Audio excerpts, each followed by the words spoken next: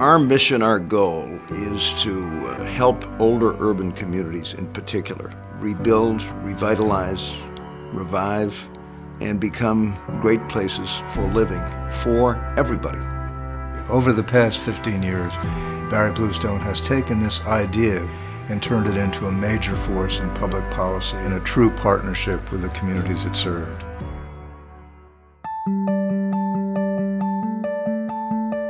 Lawrence is this really unique place. We have a very large immigrant population. 60 years ago, when someone was an immigrant, they could come and take a factory job and they could make a good living. That's not true anymore. We're trying to refocus Lawrence as a place that people work. And so for us, a big mission is how do we deal with this high unemployment that we have? When Barry came and did a report on what was happening in Lawrence, he was able to compare it to what's happened to the other working cities over that 20 or 30 years. The EdStack document that was used from the center, we carry that around a lot because it tells us about job growth. It tells us about what it looks like to be a business in Lawrence. With great partnership around the community, a great mayor leading the city, will there be more, restoration of mill buildings? Will there be more living spaces for people?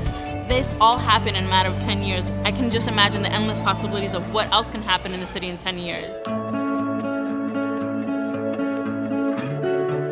Fitchburg is sort of recreating itself. It's an older city in the terms of its manufacturing infrastructure. It used to be a big paper mill city. So many times you hear of manufacturing is declining, but in fact the Dukakis Center showed us that manufacturing in Fitchburg is thriving, that it's a real hub of this entire region. One of the first tools that I use is the EdStat program. We have a lot of niche businesses here that do really cool things that you don't realize, like building plastic pink flamingos. I mean, it's lawn ornaments, so it's fun to make, and we're always trying to come up with new ideas of what to make and sell. I would never think of moving anywhere else. Because of the Dukakis Center, we've really been able to embrace that identity. We have a champion for things that really create a regional identity.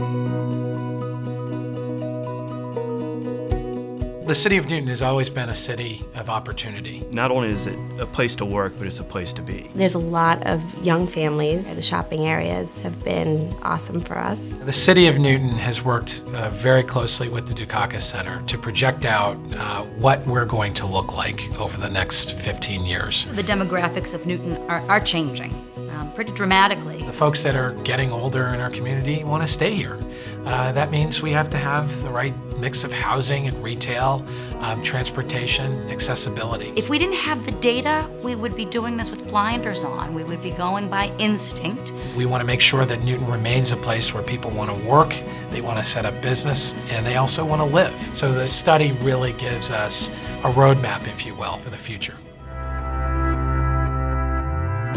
The Dukakis Center has exceeded my wildest expectations. The amount of research that they have at their hands, the quality of that research. It helps us engage in a dialogue with our businesses and residents to ensure we're making the right decisions. The truth is being mayor is about looking at the small things and looking at the big things and being the real connectors to a community.